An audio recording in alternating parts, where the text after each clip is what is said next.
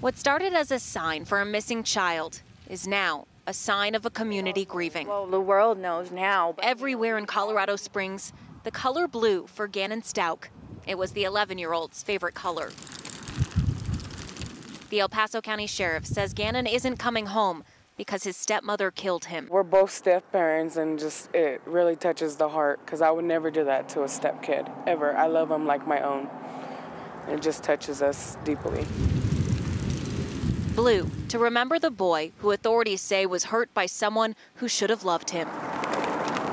Blue everywhere, even at the entrance to the jail where his accused killer waits. Letecia Stauch will be charged with his murder next week. You know, I'm hoping for justice. It will be hard for her to miss all the blue as she leaves the jail and is taken to court.